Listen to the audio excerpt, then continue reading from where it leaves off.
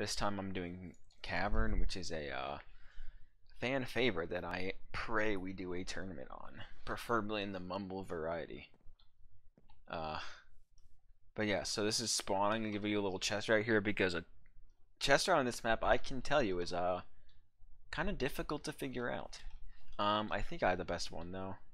I figured this one out like a month ago or whenever it came out. So off spawn, what you're gonna do is you're gonna jump down here right away. You're gonna have speed. Surface right here, and you're gonna go up the ladder because this is the best chest in the entire map and probably of any map. This one right here has a sharpness 2 book with arrows, and that is ridiculously good for a few reasons. There's a few things you can do with this book, and you're gonna continue up here and to grab the 3 XP bottles up here with the golden carrots. Another good chest. Getting those 2 chests, mainly the bottom one, but the other one's right above it, is really good. You want to be the first one in the mushroom house.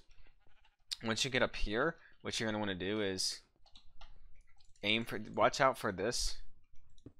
Don't hit the ceiling. Make this jump right here, then fall down here. Grab these 2 XP bottles, and then surface from the chest and grab these 5 XP bottles. That is the single best route in the game. Getting those 4 chests in that order is the chest you should absolutely go for. After that, there's one more good chest on the map.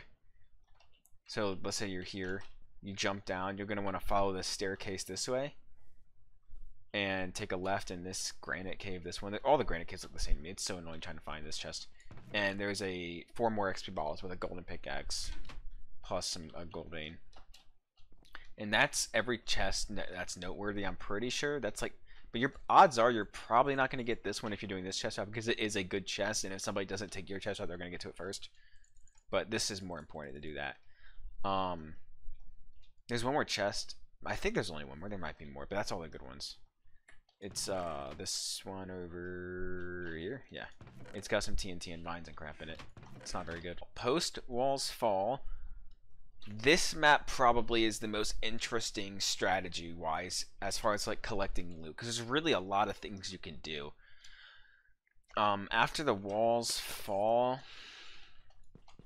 you're gonna wanna, oh god, there's so much you can potentially do here. I want to start by saying that the side chests have 2 chests, an instant health 2 and a golden apple, which is ridiculously good healing. I feel like not having at least one person on each side to get these, preferably the gap first if you're going to be fighting another team who's got people over here, having at least one person on each side to make sure you get these chests is critical because they are really good healing. But considering this map actually does have a lot of gold, it's not as critical, but it still is a very good side chest. And if you somehow get if you do a loop around the entire thing instead of going for mid and get all the side chests, it's insanely good, but that's probably not going to happen in a tournament. So what you could do is you could have one person on each side, 1 to 2 people on each side, but either do 2-2-2, like, you know what I'm saying, 2-2-2, or 1-4-1.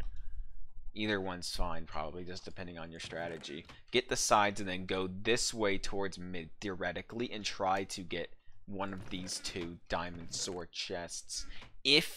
Only if, you either want to come to mid and help your team up here, or come to mid and try to get a diamond sword chest. They're risky, and you're only going to want to do them if you're saving the sharpness 2. You could use the sharpness 2 to easily make a sharpness 3 iron, which is what I typically do. But I know other people, what they'll do is they'll hold the sharp 2, grab the diamond sword, and make a sharp 2 diamond, which is arguably better than the sharp 3 iron. It does 0.25 less damage, but it has more crits. And the math might line up so actually the damage doesn't matter. So it's probably better than sharp 3 iron by a little bit. Maybe. It's close. But it is more risky, but overall it costs less levels. So if you really think you can get the diamond sword, then do that, because it is, like I said, it's risky, so it's hard, but especially in a tournament. But yeah, that's probably the strategy post walls fall. But if you're one of the 4 people, the 4 to 2 people up here, you're gonna stand right here before the walls fall and go for the diamonds. It's a lot of diamonds on this map. There's a power 2 punch 2 bow with some arrows and efficiency 2 pickaxe. Efficiency 2 pickaxe is pretty good, plus some arrows and a very mediocre bow. I mean, it's alright, but there's a good amount of diamonds on this map. There's 1, 2, 3, 4, 5, 6, 7, 8, 9, 10, 11, 12, 13, 14, 15 diamonds. It's just it's a vulnerable spot because like you're gonna be down here mining this. If your team can protect you, then yeah, go for it. If your team can like actively protect you from other teams rushing, or if there's nobody else happens to be rushing, then yeah, because you do have a protection like from arrows and stuff, but you don't have a protection from them jumping you if they get by your team, if your team's not protecting you well enough, or whatever. Or if somebody tries to TNT this, then you're kind of screwed, not gonna lie. But it has more protection than like Battlefield or something, or a map where the diamonds are completely floating in the open. But it's just, it is a little cluttered. So bow shots, yeah, you're protected from, but TNT are getting jumped. It can be hard to escape. Other than that, there really isn't much to the map. I mean, there's a lot to the map, but like that's what the chests are. That's a strategy right after the walls fall. The side chests are very fruitful. The bottom of the mid has a strategy too if you want to go for that, and the mid has a ton of diamonds. So there's a bunch of loot in a bunch of different types of places, which like the moments right after the walls fall can be really interesting on this map. I'm really interested to see how a tournament would go on this map. I feel like the strategy wise it's the most interesting one. Not to mention the layout of the map is completely different from any other high pixel map. The whole thing's, or any walls map in general, the whole thing's obviously underground. A lot of places to run as a team. It's gonna be interesting to see how teams get pushed. I honestly like riding this wall up as an escape route. I mean, they can like cut you off, but not if you go up and then dig into the wall. I feel like it's a really good way to get away like that. Other than that, how you're gonna want to get away is just, I mean, the caves, dude. It's just a maze. You can go all the way up here, you know, shoot them back, place cobwebs, do whatever you want, because it's not that, you know, wide of a cave. You should be able to land your bow shots. And then you can either go out here and just completely switch sides, or just keep going up. I mean, it's a total maze, this map, dude. It's insane. Like, there's multiple different ways you can go. You can go all the way up here, and without even going, I went the wrong way. Without even going down at all, you can like stay in the roofs. This is like above the map. This is like in the roof of the cave. You can literally go all the way over here and cross quadrants without ever touching the ground. It is insane how you can get away on this map ridiculously quickly.